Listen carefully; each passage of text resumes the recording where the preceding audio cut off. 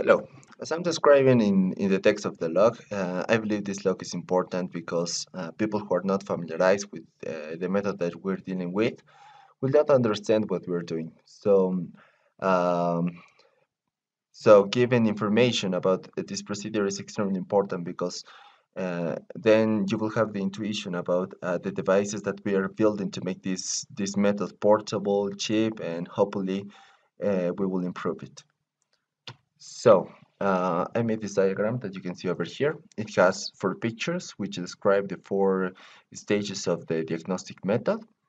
And let's start describing the first stage, which is the collection stage. And there are two main things that should be done in this stage. In the first place, we have the collection of the samples, which determine a variable named the quality of the sample. Obtaining good samples requires very hard pipelines of extracting biological samples because uh, you can extract saliva, mucus, or sputum, and the correct one is the sputum because mucus and saliva are not useful in the diagnostic. So, as you may understand, extracting sputum from babies or even in old people is kind of hard. And the other main main thing that should be done is the transportation of the samples.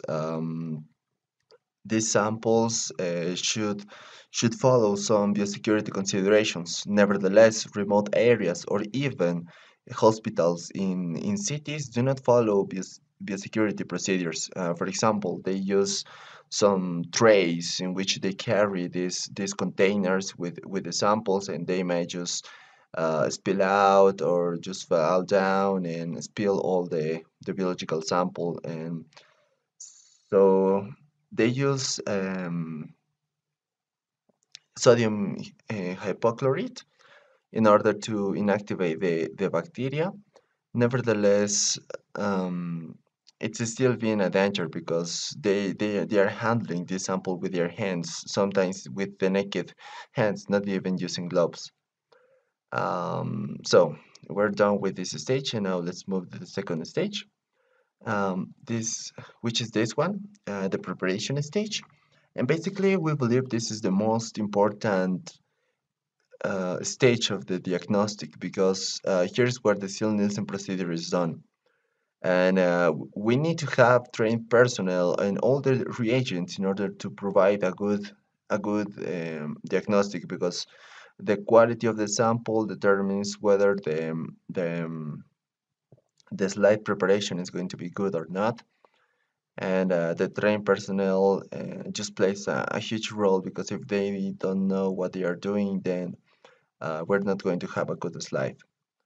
There are logs who are made specifically for detecting the main variables in each of these samples, but I'm making this video in order to give an intuition about the four ones.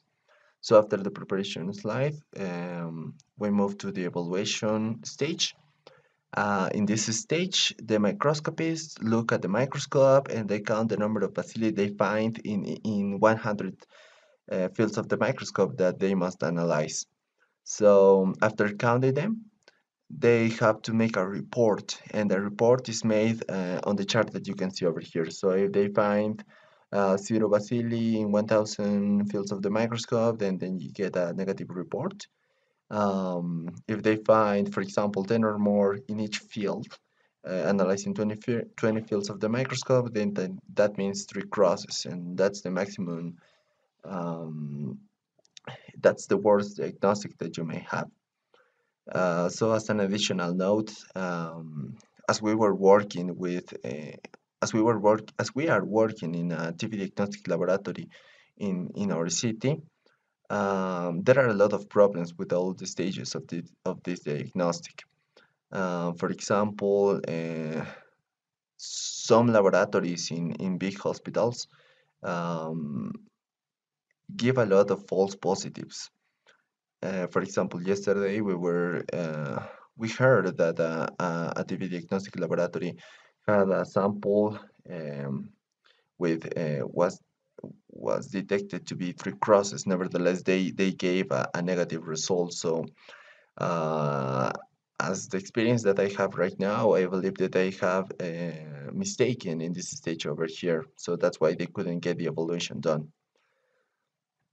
So I hope this video helps to understand the whole process, and in the next videos we will show you what are the main variables that affect each of the stages.